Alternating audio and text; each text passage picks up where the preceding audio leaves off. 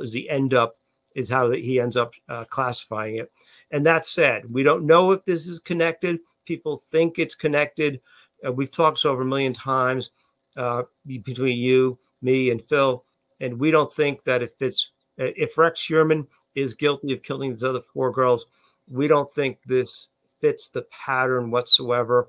And this is a random outlier, this thing that is interjected into this case for some reason, because of irony, because in looking for her, they end up finding the other 4 bodies.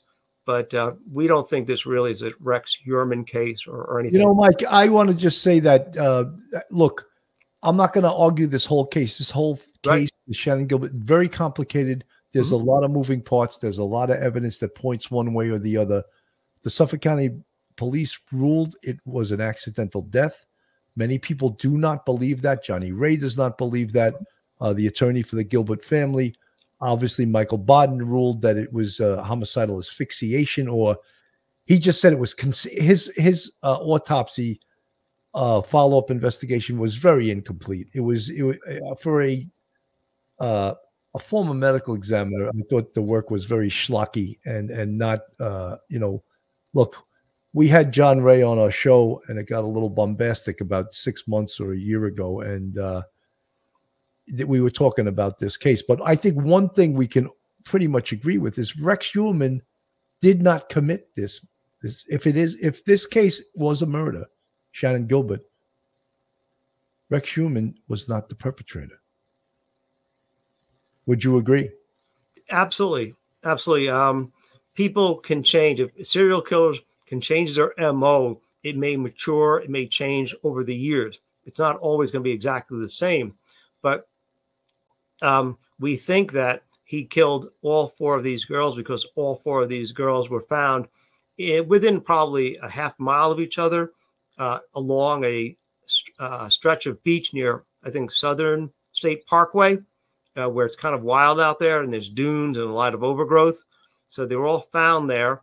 They were found along that one parkway. They were found buried under the sand and dirt, and they were all wrapped in, like there was some duct tape involved, and there was also some there was a burlap legs, yes, the camouflage burlap. So that looks like an MO that's consistent with all 4. So that's why they got now they have him. He was originally arrested and indicted for 3, but now he's been indicted and arrested for the 4th one. So therefore, that looks like, if it is him, that it was something that someone would plan out and took their time doing.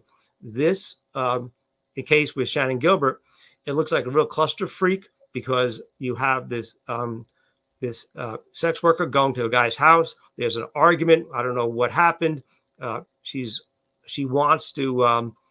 She seems like she's being followed. She's in the house. She wants to leave. She doesn't want to leave. The guy doesn't want her to stay in the house. He actually says, "I'm going to go upstairs," and he tells Michael Pack, "You take her outside." That sort of thing.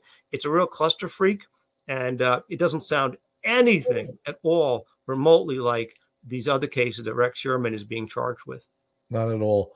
Whit H from the chat. She was most likely in a situation where she saw what was coming, made an excuse to get to another room with a phone and called the cops. Not her driver. It was that serious to her.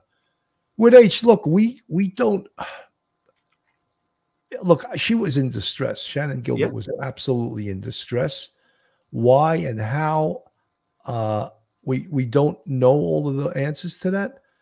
Heather, there was a hypothermia theory as she was found at least partially disrobed. I don't know what to think about that, especially after the Heuermann finding.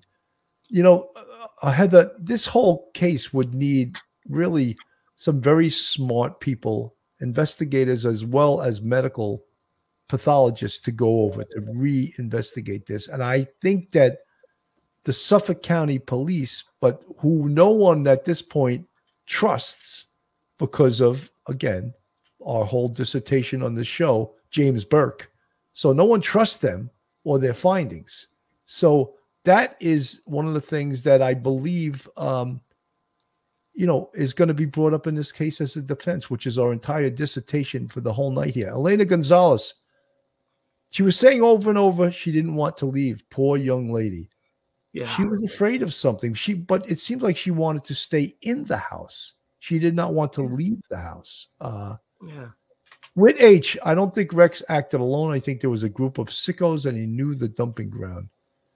You know, with H, that's a possibility. And you know something, one of the things, though, in a case like this that went on so long, and I believe there's a total of 12 bodies in this case, going back to 1996.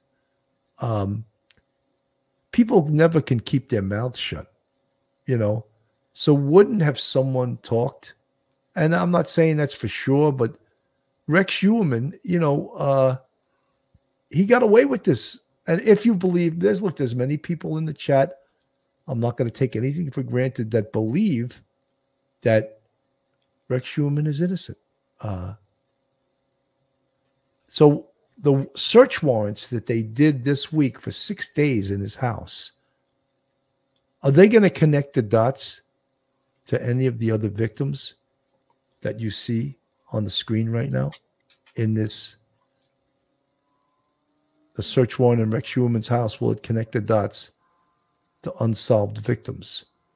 I think that they have a pretty strong case against the Gilgo 4, charging Rex with the Gilgo 4, which of these young ladies on the screen: Maureen Brainerd Barnes, Melissa Bartolome, Megan Waterman, and Amber Costello. And, you know, I just want to make it clear, because someone in the chat who I jettisoned into cyberspace said some nonsense about us not valuing her life because she was a hooker.